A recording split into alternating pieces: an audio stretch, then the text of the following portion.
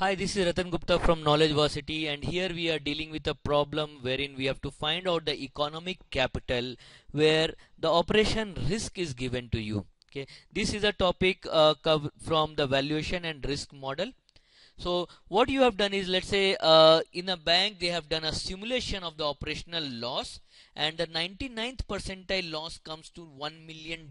So the 99th percentile potential losses comes to $1 million. The mean of these losses is $80,000. So what you have is the operational risk losses at 99% percentile level comes to $1 million.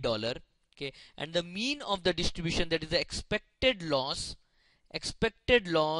comes to your $80,000.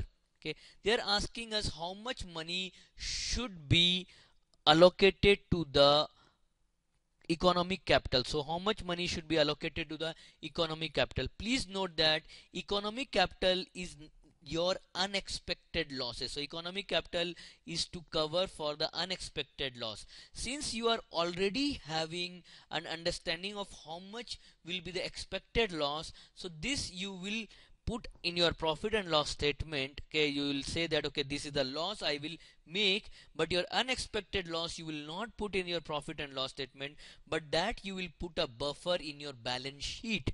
So you should have a economic capital to sustain these losses. So unexpected loss over here will be whatever this at 99% you have computed, that is $1 million minus the expected loss. So the economic capital that you will generate, so if you see, the economic capital that you will keep will be given by 1 million minus 80,000. So you will put economic capital of $920,000. So this is how you will compute. So please note that whatever the distribution at whatever the operational risk loss you are getting at some value minus your expected loss, that is how you will be. So at 99 percentile, whatever the value minus expected loss, that will become your economic capital contribution.